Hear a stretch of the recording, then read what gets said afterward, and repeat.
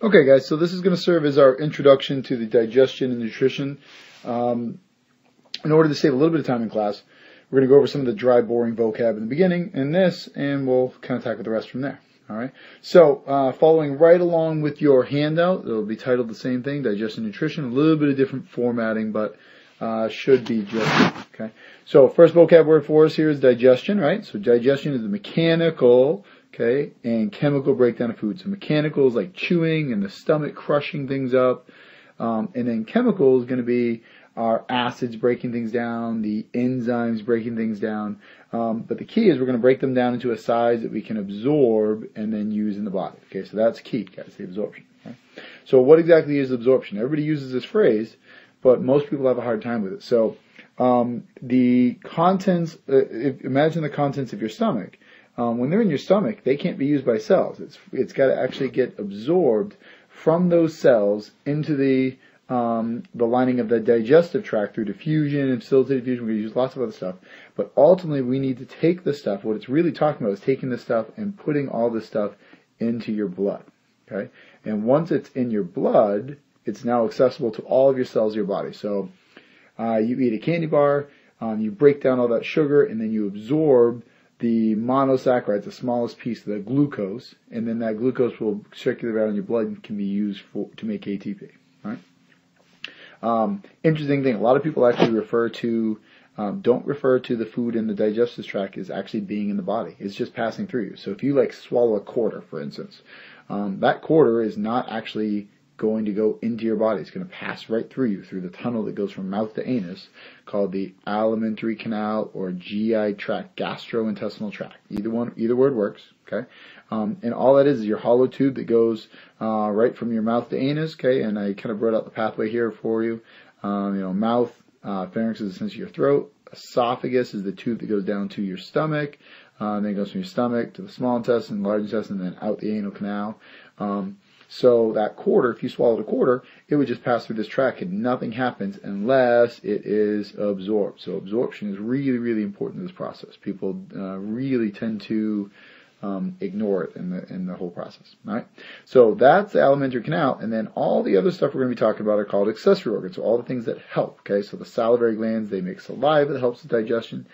Your liver is really important in digestion, your gallbladder, the pancreas, all these things that help, but the food doesn't actually enter them. The food goes through this tube, and for the most part, these guys are all going to secrete stuff in there to help digest. So they make some enzymes, they make bile, all sorts of stuff. So let's take a look at a picture, and here's the overview of the digestive system. So our pathway, right? So we've got our mouth, then the pharynx, okay, then the esophagus, stomach, small intestine, large intestine, okay, and all of these things here, along with the salivary glands, those are really the accessory organs. So they're going to squirt stuff in. So food, the quarter would actually go right through this whole pathway, right on down through into the stomach.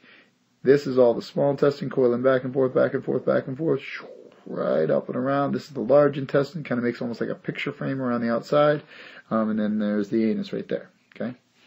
Let's see here.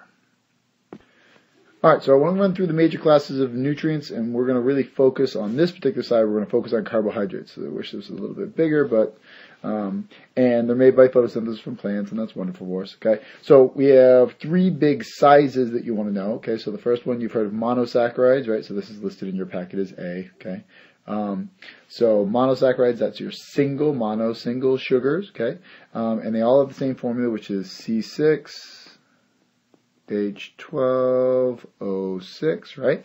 And the most famous one is glucose, but you'll also hear a lot about fructose and galactose. And those are all monosaccharides.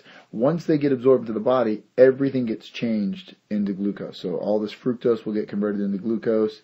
The galactose will be converted into glucose, so we can use it for ATP. All right. The next one down, which is labeled B in your packet, are the disaccharides, double sugars. Okay, and you put them together, and there's three disaccharides: are maltose, sucrose, and lactose.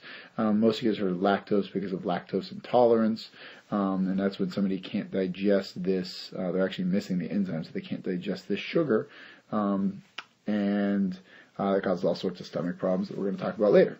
All right, and then the third group are the polysaccharides. That means big. Many sugars, right? Many sugars. Glycogen is one that you may or may not have heard about. It's found in all animals. They store it as sugar. It's like a sugar pill. So you can break this down really fast. Glycogen, when you need energy, can be broken down super fast into those monosaccharides, into glucose. So this is kind of like your body's little pet pill. Okay. Starch is what you're mostly familiar with. That's what's found in potatoes and pasta and things like that. That's our biggest one. And then the third one is fiber. And fiber is an interesting one because it's also called cellulose. And we don't have the enzymes. We do not have the enzymes to digest it. So we don't actually absorb these sugars. This is actually a sugar. Fiber is a sugar. But for us, we just poop it out. And it serves all sorts of purpose for us, guys. It reduces your cholesterol. It reduces your risk for colon cancer. It's really good stuff for us, primarily because we don't absorb it.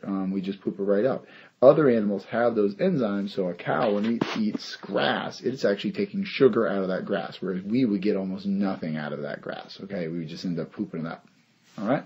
All right, so here are our lipids. Here's our next major class, and this is going to be our lipids, right? Ooh, sorry, that's funky. All right, so here are lipids. All right, A, B, and C.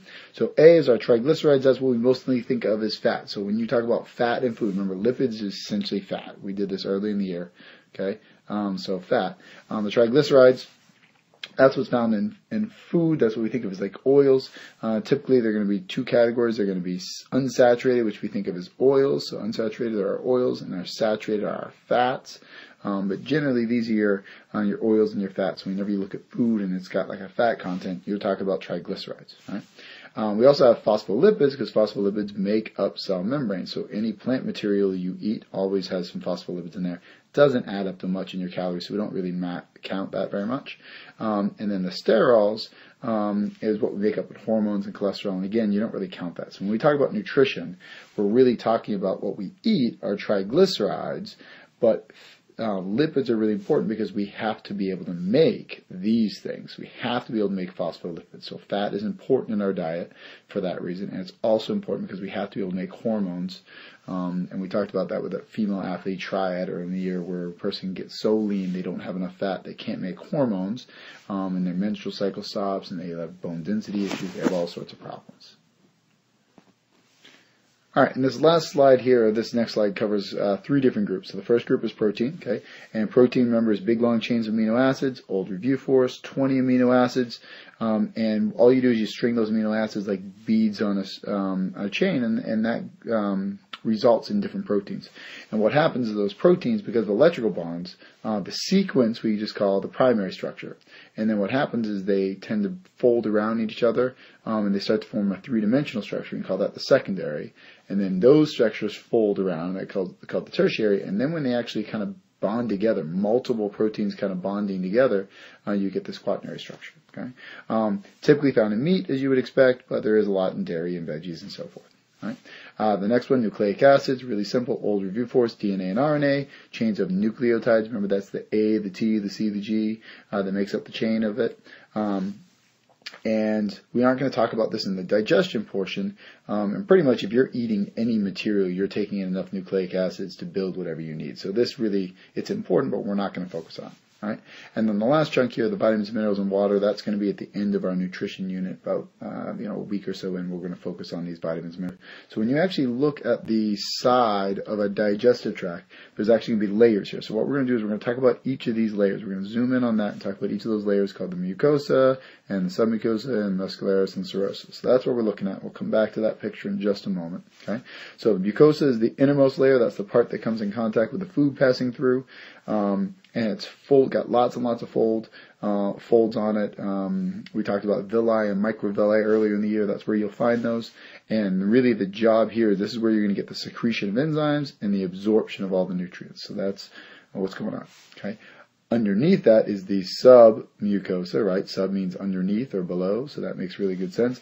And that's a connective tissue that you always have to have underneath the epithelial tissue that makes up the mucosa. So that's kind of what you're looking at. Lots of connective tissue, blood vessels, all the stuff in there. So when you absorb stuff, it goes through the mucosa, into the submucosa, and into the blood vessels and gets carried away. Right? The third layer is the muscularis, and that's smooth muscle. Remember, involuntary, and that's what squeezes the food and crushes it up and mixes it up and pushes it through our digestive tract. That's the muscularis externa. Okay, and then the final layer is the serosa, and that would be on the outside. So if we opened up somebody's abdomen and we pulled out their stomach, what you would see on the outside would be the serosa. Okay, and really the main job is it makes the outside slippery. Okay, that's its main job. So your digestive organs, when you squish side to side and you lean forward or back, your digestive organs are kind of sliding around and moving quite a bit in place. All right, so let's look at those layers on this screen. Okay, so mucosa on the inside, you can see the folds here with the surface area for absorption. The area that's in blue underneath that, that's the submucosa. That's where the blood vessels would be for the absorption, right in there. So we'd absorb stuff there. Then you have a layer of muscle, and then you have the serosa on the outside would be the slippery layer. All right. And the last slide that we really need to talk about on here, guys, is the movements. So your GI tract, that smooth muscle we just talked about, that muscularis layer, right? This layer has two types of movements. So one is mixing. So in your stomach and in your digestive tract, you get enzymes in there, and you're almost kind of like you would shake something up to dissolve it. That's kind of the mixing movements. Okay, they're interesting, but they're not terribly fun to talk about. The one we really want to talk about is the propelling movements. And propelling movements are usually what we refer to as peristalsis. So it's like a wave that squeezes things down through the digestive tract. You can actually, if you put your hand like on your throat, like your whole palm against your throat, and you swallow, you can actually feel that wave. So if you give that a try, you can feel that wave moving down, and that's the wave of contraction squeezing your saliva down your throat. All right. Here's a little picture showing you the same idea. So all it is really you squeeze here, and whatever this is moves that direction. Then you squeeze a little bit closer, and it'll move a little further, and squeeze a little closer, and so you get a wave like you're pinching it down there. Okay. And the way I like to think of it is the best analogy is that if you think about like squeezing toothpaste out of a tooth, you get to the end of like your toothpaste in a tube of toothpaste, and you squeeze from the bottom, you squeeze towards the top, and it squeezes it out. That's peristalsis. Your body does that for you.